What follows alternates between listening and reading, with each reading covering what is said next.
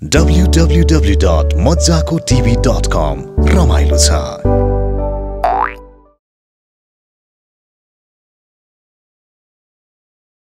तपाईहरुलाई सबैजनालाई संयुक्त रूपमा स्वागत छ। नमस्कार नमस्कार धन्यवाद तपाईहरुलाई। सबैभन्दा पहिला अब गणेश दाइबाट हजुर तपाई विगत लामो समयदेखि फिल्म निर्माणमा हुनुहुन्छ। हजुर फिल्म सिरिजको फुल पछाडी धेरै समयको ग्यापमा चाहिँ फेरि माइल भएको छ। के छ कस्तो खालको फिल्म हो पहिले फिल्मको बारेमा बुझ्नु कस्तो खालको फिल्म हो यो भन्नुपर्दाखेरि तपाईको यो फिल्म चाहिँ नि बेसिकली भुइँचालो सम्बन्धी नै छ हैन। तर जुन यो माई लभ हामीले नाम दियौँ हैन। तर यो माई लभको हाम्रो अर्कै मुभी थियो एउटा लभ स्टोरीमै थियो पुरा पहिला। अब त्यसबेला चाहिँ नि हामी सुट पनि गऱ्यौँ। त्यसपछि बिचारा हाम्रो डाइरेक्टर साहबको बुवा बित्नुभयो। बुवा बितिसकेपछि भुइँचालो आयो।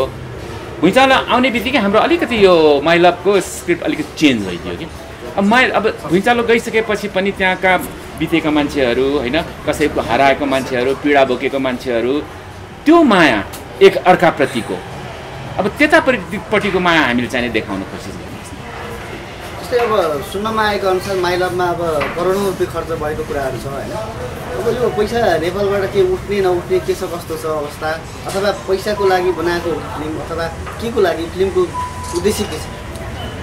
अब फिल्मको अब डेफिनेटली फिल्म बनाउँदाखेरि केही पैसा कमाउँ कि भन्ने पनि छँदैछ त्यो है आफ्नो ठाउँमा। र अर्को कुरा हाम्रो पोइन्ट अफ भ्यू डाइरेक्टरबाट हेर्ने हो भन्दाखेरि जुन उहाँले भुइँचालो आउँदाखेरि हेर्नुभयो हाम्रो नेपालीहरूको एकअर्कासँगको माया प्रीति कसरी सँगै बसेर काम गर्यो हैन। त्यसले चाहिँ यो चाहिँ नि हाम्रो वर्ल्डमा देखाउनुपर्छ यो भनेर उहाँ चाहिँ त्यतातिर थिङ्क गरेर यो फिल्मलाई मोड दिनुभएको हो। नायिकाजीको सुनौ न के छ तपाईँको क्यारेक्टर चाहिँ के छ? यो जेबो फिल्म पनि हो तपाईँको हैन। काम कस्तो गर्नुभएको छ? आशा कतिको छ? काम चाहिँ मैले आफ्नो शरीरको मेहनत गरेको छु हैन। अब डेमो फिल्म भन्दा मेरो एउटा प्रेमिकाको रोल हो अनि आफूले मेहनत गर्ने हो। अब आफूले मेहनत गर्ने हो। अब काम चाहिँ अब दर्शकहरूले पनि सिकाउँछ मैले कस्तो गरेको छु के गरेको छु भन्ने चाहिँ अब दर्शकहरूबाट नै भर पर्छ। अब मैले त राम्रो सकेको मेहनत गर्ने हो। क्यारेक्टर चाहिँ के छ? एउटा प्रेमिकाको रोल हो। प्रेमिका भन्नाले अब जस्तै फिल्मको नामै माई लभ छ हैन। लभसँग सम्बन्धित छ। यो माई लभ चाहिँ कस्तो खालको लभ हो? आफूले प्रेमीले गर्ने लभ हो कि देशप्रतिको लभ हो कि अथवा भूकम्पमा ज्यान गुमाएकाहरू प्रतिको समर्पित लभ हो कि अब अथवा त्यहाँ छुटेका परिवारहरू हुन्छ नि जस्तै अब कोही मरे कोही बाँचेका छन् तिनीहरूसँग सम्बन्धित हो कि कस्तो खालको माई लभ भनेर कस्तो हो? माई लभ यस्तो खालको मुभी हो जसले अब प्रेमिका चाहिँ भूकम्पमा परेर छुटेको पनि कहानी छ। अनि अब हुन्छ नि युवाहरू अहिले चाहिँ अब कस्तो भनेदेखि एउटा विवाहित पुरुषसँग चाहिँ मेरो चाहिँ क्यारेक्टर चाहिँ एउटा विवाहित पुरुषसँग चाहिँ लभ परेको हुन्छ। अनि त्यसपछि चाहिँ अब त्यसबाट बिछोड अब भूकम्पले चाहिँ अब बिछोड गराइदिएको हुन्छ। भाग्यमानी हुनुहुन्छ पहिलो फिल्ममै तपाईँ जापान गएर चाहिँ सुटिङ गर्न पाउनुभयो। कस्तो जापानमा चाहिँ कस्तो कतिको रमाइलो भयो? कस्तो भयो? रमाइलो त भयो। भाग्यमानी नै मान्छु म आफूलाई किनभनेदेखि अब जापानमा जाँदाखेरि आफूहरूभन्दा सिनियरसँग काम गर्नु पाउँदा त अवश्य नै रमाइलो हुन्छ अनि आफूलाई पनि खुसी लाग्छ कि दाइ। अब यहाँ पुरानो नेपाली चलचित्र क्षेत्रमा पुरानो व्यक्ति पनि हुनुहुन्छ स्थापित व्यक्तित्व टेक्निसियनको हिसाबले र अहिले निर्माताको रूपमा पनि अगाडि बढिरहनु भएको छ। दाइको शेरबहादुर पनि आउँदैछ। अनि अब हामी माई लभमा छौँ यतिखेर। माई लभको टेक्निकल कुराहरू जस्तै तपाईँ एउटा सिनेमाटोग्राफर डाइरेक्सनमा पार्टमा हुनुहुन्छ। यसको टेक्निकल कुराहरू चाहिँ कस्तो छ? जस्तै फिल्मको हामीले पोस्टरदेखि ट्रेलरसम्म चाहिँ टेक्निकल पार्टहरूलाई विशेष गरी हेरिरहेका छौँ अहिले चाहिँ हैन।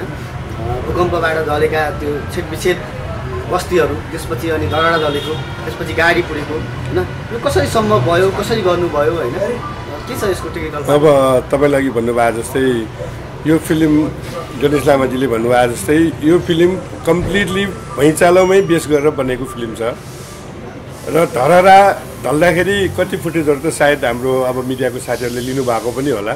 तर हामीले चाहिँ यो सबै भुइँचालो पछि सुट गरेको फिल्म हो र भुइँचालोमा जाँदाखेरि त्यो धरहरा कसरी ढल्यो भन्ने जस्तै हिरो चढेको गाडी कसरी एक्सिडेन्टमा पर्यो त्यो घरहरू कसरी ढल्यो भन्ने सबै कुरा हामीले चाहिँ यो फिल्ममा चाहिँ मिनिएचर प्रविधिबाट चाहिँ हामीले यसलाई देखाउन खोजिएको छ।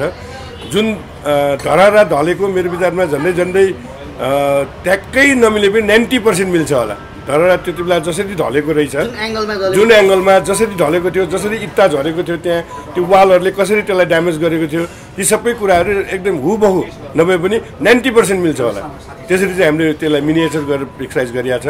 त्यस्तै गणेश लामाजी चढेको गाडी फेरि भुइँचालो जान्छ 29मा जुन सेकेन्ड भुइँचालो जाँदाखेरि कोही चाहिँ उहाँ चाहिँ एक्सिडेन्टमा पर्छ त्यो रेस्क्युमा जाने बेलामा।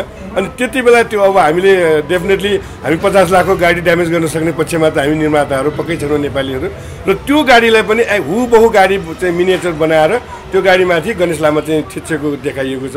त्यस्तै घर ढलेको त्यो 2-3टा जति हामीले झन्डै त्यो घर ढलेर घरले कसरी मान्छे पुर्यो त भन्ने कुराहरू यो सबै मिनिएचर प्रविधिबाट चाहिँ हामीले यो जापानमा सुट गरेको। यसको स्पेसलिस्ट हाम्रो जापानिज साथीहरू हुनुहुन्थ्यो डाइरेक्टरसँग चाहिँ काम गरेर राख्नु भएको। अनि हामीले चाहिँ उहाँहरूलाई युज गरेर यो मिनिएचर थ्रु चाहिँ हामीले चाहिँ यो भिजुअल एज गुड एज त्यो ओरिजिनल फुटेज चाहिँ त्यसरी गरिएको छ। अब उहाँले भन्नुभएको थियो एउटा सानो कुरा जोडियो भिएफएक्स र मिनिएचरको बारेमा। अब मिनिएचर अब उहाँहरूबाट हामीले पनि धेरै सिकेँ कि होइन। अब उहाँहरू जुन अब मिनिएचर धरहरा ढलेकोलाई खिच्नुपर्छ त्यो वरिपरि उनीहरू 3 चोटि आयो यहाँ। 3 चोटि आएर वरिपरिको कसरी छ त वरिपरिको उसको ब्याक साइडको के छ त लोकेसन सबै खिचेर जान्छ हुबहु सबै खिचेर जान्छ। अनि त्यसलाई नै त्यो त्यहाँ लगेर त्यो फोटोग्राफ ब्याकग्राउन्डमा राखेर मिनिएचर राखेर यहाँको झरडाको जस्तो त्यहाँ सानो बनावट चाहिँ त्यहाँ बनाउनु अब त ब्याकको पनि त बनाउनु पर्यो नि त होइन। त्यो रियल फोटोग्राफी गरेर बनाउँछ उनीहरूले र त्यसपछि चाहिँ नि मिनिएचरसँग भिएफएक्सको पनि अलिकति लिङ्क हुन्छ कि दिदी भाइ त्यसलाई करेक्सन गर्ने कि अलिकति भिएफएक्स पनि चाहिँदो रहेछ कि त्यसमा। र जुन अर्को जुन पहाड ढलेको थियो नि जुन गाडी कुल्चियो जुन रमेश भन्ने क्यारेक्टर म थिएँ होइन त्यसमा मेरो मत कुल्चियो। अब त्यो किन राख्यो भनेदेखि त्यो एउटा जेडिआरको जुन रेस्क्यु टिम आउँदाखेरि त्यो फ्याक्ट नै भएको थियो। उनीहरूको चढेको जिप चाहिँ मान्छे चाहिँ केही पनि भएन भाग्न भ्याइयो होइन। त्यो जिप एउटा चाहिँ पुरै क्ल्याप्सै भएको थियो अनि त्यो चाहिँ त्यहाँ राखेको छ। हजुर जस्तो फिल्ममा चाहिँ अब अन्य जापानिज कलाकारहरूको पनि अभिनय रहेको छ अनि ट्रेलरमा गीतहरूमा हामीले त्यही हेऱ्यौँ होइन। अब जापानिज कलाकारहरूसँग अभिनय गर्दाखेरि ल्याङ्ग्वेज ब्यारियर भाषिक समस्या कतिको रह्यो उहाँहरूबाट कतिको रमाइलो भयो उहाँहरूसँगै सुटिङ गर्दा टिमलाई नै मैले सोधेँ। अब भाषा सम्बन्धी भन्ने म जापानिज बोल्छु होइन त्यसै कारणले जापानिज हिरो भनेर चिन्छ होला सायद सबैले। अनि मलाई चाहिँ गाह्रो हुन्थ्यो। अब उहाँले के भन्नु खोजेको चिज पहिला उहाँसँग सुन्यो अनि त्यसपछि जापानिजलाई भन्यो। जापानिजले भनेको चिज मैले सुनेँ उहाँलाई भन्नु पऱ्यो। कहिलेकाहीँ यस्तो सिचुएसन आइपुग्छ कि अब जापानिजले भनेको मै बुझ्दिनँ कहिलेकाहीँ होइन। अब उसलाई के बुझाउने त त्यो सिचुएसन पनि बडा गाह्रो भएको। अब यस्तो चाहिँ अलि धेरै नै अब विदेशी मेरो अनुभव चाहिँ अलिअलि विदेशीसँग काम अलि बढी नै गरेको छु मैले होइन। मलाई थाहा छ जर्मनीहरू फ्रेन्चहरू सबैसँग गरेको छु। इङ्ग्लिस अलिअलि मात्र बुझ्नेहरूसँग पनि काम गरेको छु। यो पालि जापानिजसँग काम गर्दा चाहिँ उहाँ चाहिँ इङ्ग्लिस ठ्याप्पै नबुझ्ने। सिरिसको फुलदेखि नै मेरो प्रब्लम त्यही थियो। सुरुमा सिरिसको फुलमा त उहाँसँग मेरो कुटाकुट मात्र बाँकी नै झगडा भयो। उहाँले भनेको र मैले भनेको कुरा एउटै रहेछ भने उहाँले भनेको मैले बुझिनँ मैले भनेको उहाँले बुझेन। त्यो इन्टरप्रेटर त्यो एउटा भाइ हुनुहुन्थ्यो नि त्यो बेला के अरे त्यसको नाम पनि बिर्सेँ उहाँले चन्द्रले चाहिँ टेक्निकल ल्याङ्ग्वेज पढ्यो कि त्यहाँ फिल्मको पनि टेक्निकल ल्याङ्ग्वेज पढ्यो। उहाँले भनेको कुरा मैले बुझिनँ मैले भनेको त्यो उहाँ भाइले फेरि त्यसलाई इन्टरप्रेट गर्नै जानेन क्या। त्यो एउटा सर्ट लिनलाई म क्रेनमाथि बसेको थिएँ त्यो उसको के बिल्डिङ रे नारायण दरबारमा हलभित्र क्रेनमा बसेको 4 घन्टा भइसक्यो। म त्यो क्रेनमा तल र माथि रिङ्गटै लाग्ला जस्तो भइसक्यो। अब एउटै short no no no no भन्छ किन वाट ह्यापन भने वन्याङ गर्छ उसले वन्याङ गरे म बुझ्दिनँ मैले वन्याङ गरेँ उसले बुझ्दैन। लामा पनि त्यो बेला सायद तुरन्त सर्टमै थियो। पछि त्यो डिस्कस गर्दा भरे अनि जति रिप्ले गरेर हेर्दा पनि मैले त्यो चिज देखिनँ। तर हाम्रो डाक्टरले चाहिँ के देख्नु भएको रहेछ भने त्यो पर्दाको पछाडि ब्लू लाइट लिक भइरहेको देख्नु भएको रहेछ क्या। त्यो नाइट सिक्वेन्स डे सिक्वेन्समा नाइटमा गरेको अनि हामीले त आर्टिफिसियल लाइट क्रिएट गऱ्यो। त्यहाँ चाहिँ त्यो सबै त्यो पर्दाभरि त्यो निलो लाइट छिरेको त्यो निलो लाइट ब्लू लाइट उसलाई ब्लूले भनेको नबुझाएको के हो त्यो थाहा भएन। कमसेकम 50औँ पल्ट त्यो क्रेनमा तलमाथि गरेँ होला मैले त्यो दिन। त्यो जबकि अपरेटिङ गर्दा यताउति त्यस्तो धेरै टाइम लाग्ने सर्ट होइन कि कुनै बेला त लाग्न सक्छ। यस्तो यी भाषाको कारणले गर्दा यस्ता त थुप्रै छन्। अब यो फिल्मको टाइमसम्म चाहिँ मलाई कस्तो सहिलो भयो भने हाम्रो इतोजी र मेरो यस्तो पछि ट्युनिङ मिल्दै गयो 2-3वटा फिल्म गरिसकेँ मैले उहाँसँग होइन। अब धेरै सँगै बसेर गफ पनि गरियो। अब त्यसपछि अनि यो पालि चाहिँ मलाई एकदमै सजिलो भयो किनभने उहाँ एउटा फेरि अर्को डाइरेक्टरको एउटा तारिफ चाहिँ के भने उहाँ हरेक सिक्वेन्सको स्केच गरेर दिनुहुन्थ्यो क्या सर्ट वाइज हिरोइनको कति आँखा खिच्ने हिरोको कति फेस खिच्ने स्टोरी बोर्डै पुरै स्केच गरेर दिनुहुन्थ्यो अनि त्यो अब पछि ट्युनिङ हुँदै गएपछि त उहाँले देख्ने बित्तिकै म बुझिहाल्थेँ अनि कहिलेकाहीँ अब एङ्गल गलत हुन्थ्यो उहाँको पनि त्यस्तो हुन्थ्यो त्यहाँ अनि मैले यो यस्तो गलत भयो नि त यसो गरेर चाहिँ हो you know better you do this भन्नु थाल्थ्यो त्यसपछि मतलब ट्युनिङ हुँदै गएपछि सजिलो भयो अब यो पालिको फिल्ममा चाहिँ मलाई त्यति धेरै टेन्सन भएन नायिकाजीको के अरे माछा बुझ्दैन थियो मैले चाहिँ इसाराको भरमा अनि गणेश दाइले ट्रान्सलेट गर्नुहुन्थ्यो अनि त्यसपछि गणेश दाइले ट्रान्सलेट गरेर के भन्यो भनेर म चाहिँ पुरा सुनेर बस्थेँ अनि त्यसपछि गणेश दाइले ट्रान्सलेट गरेपछि अनि मलाई सिकाउँथ्यो अनि त्यसपछि भाषा नबुझ्दाखेरि कस्तो हुन्छ भने एक थोक मागो अर्को थोक आउँथ्यो अनि त्यो भएको कारणले एकदम रमाइलो भएको थियो भाइ अब फिल्म पहिलेको फिल्म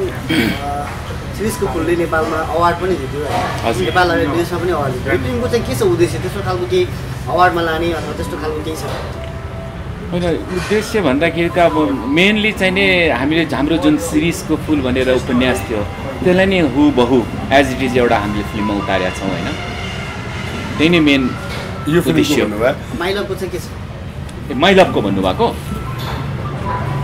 माइलभको उद्देश्य नै हामी जुन भुइँचालोमा परेर नेपाली जनता कति धैर्यताका साथ स्ट्रगल गरे होइन त्यो देखाइएको छ र त्यो चाहिँ नि त्यसलाई देखाउँ हामी वर्ल्डमा र अर्को कुरा चाहिँ नि हाम्रो देशको यो सुन्दर हाम्रो देशको यो के भन्छ तपाईँको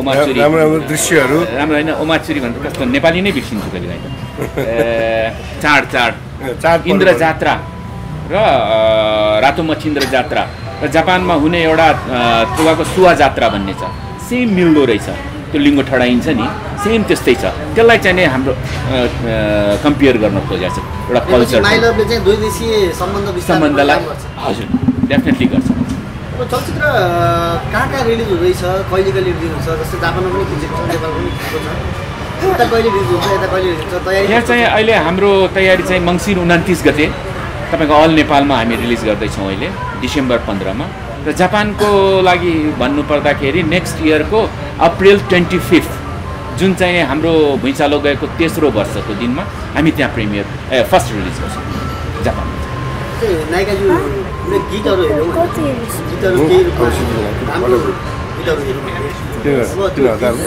चाहिँ गणेश दाइसँगै मात्र देख्नु भएको छ जापानिजसँग चाहिँ देखेको छैन के छ तपाईँको चाहिँ जापानिज कलाकारसँग त्यस्तो केही सिन सब गरेको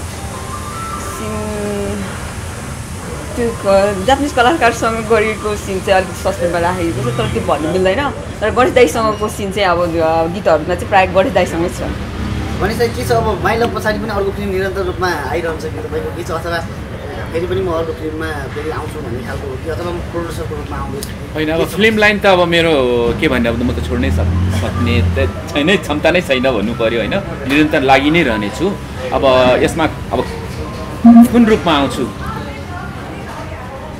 अब हिरो भन्दा क्यारेक्टर रोलमा धेरै आउनुहुन्छ होला गणेश लामाजी अब बुढो हिरोको रोलमा आइहाल्छ नि तपाईँले त्यसो भनेर कहाँ हुन्छ तपाईँको पालाको हिरोहरू सबै थन्किसक्यो तपाईँले मात्रै गर्छु भनेर पाउँछ होइन अर्कोले पनि मौका दिनु पऱ्यो नि हामीले पनि छोडिदिउँ नि क्यामेरा चलाउन अहिले त्यस्तै स्क्रिप्ट हुन्छ नि त माइलभ चाहिँ ऐतिहासिक रूपमा भूकम्पको चाहिँ एउटा दस्तावेज भन्दा हुन्छ के भन्दा हुन्छ म अलिकति थपौँ तपाईँलाई यसमा यो फिल्ममा हाम्रो डाइरेक्टरको पहिलो सुरुकै इच्छा नै के थियो भने यो उहाँले जब यो भुइँचालो गइसकेपछिको कुरा है मैले भन्नु खोजेँ उहाँले नेपालीहरू बसेको भुइँचालो त उहाँहरूको हामी कहाँ भन्दा धेरै नै जाने रहेछ तर उहाँहरू चाहिँ अब भुइँचालो गयो आफ्नो सिवा अरू कसैको वास्तै छैन वास्तै नगर्दो रहेछ तर हाम्रो चाहिँ त्यतिखेर उहाँहरूले के डिफ्रेन्सेस पाउनुभयो भने हामी एक अर्कासँग मिलेर बसेको एकै ठाउँमा गएर एउटै त्रिपालभित्र चाहिँ 10 थरी जातको मान्छे एकै ठाउँमा बसेर खाएको बसेको त्यो चिजहरू उहाँलाई एकदमै छोएछ क्या अनि यो चिज चाहिँ तपाईँहरू नेपालीहरू कति वीर छन् बहादुर छन् यस्तो भुइँचालो जाँदाखेरि पनि